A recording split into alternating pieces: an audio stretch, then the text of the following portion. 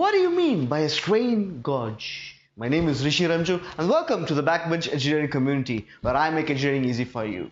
So let me ask you guys the obvious question. What do you actually mean by the term strain gauge?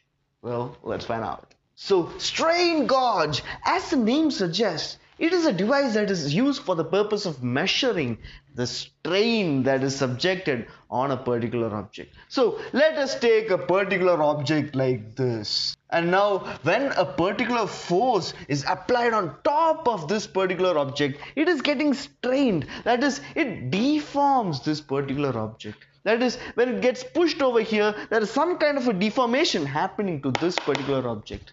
So strain is simply but the measure of how much this particular object gets deformed. That is, when we are pressing it with a particular force, how much this particular pen gets compressed, or the change in the dimensions of this particular pen. That is what you refer to as strain. So how do we measure this strain? It is for the purpose of measuring this strain we have introduced a device which is referred to as a strain gauge. So the construction of a strain gauge is very simple. So all we do is we first take a particular conductor like this, and this particular conductor is wound into a particular shape like this. So here for this particular area like this, the resistance of this particular portion is given as R is equal to rho into L by A, where length is this particular length and A is this particular area of cross section and rho is the resistivity of this particular conductor. So here these two are the particular leads. Now it is across these two leads that we obtain the resistance of this particular conductor. So now let us imagine that we need to measure the strain that is present on this particular object. So for that, what we do is that we now take this object and we place it over here like this. So now the object is here, and now we start applying the deforming force over here.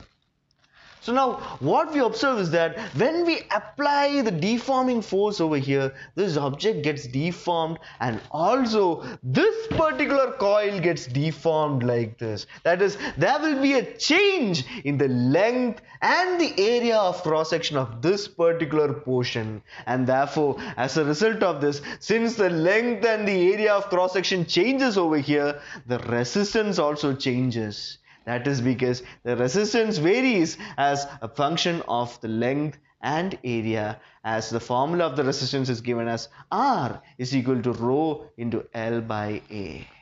As simple as that. So therefore, when this particular object is deformed, here this particular coil also gets deformed. So therefore, there will be a change in the resistance. So this is how we can simply measure the strain that is present on a particular object with the help of a strain gauge.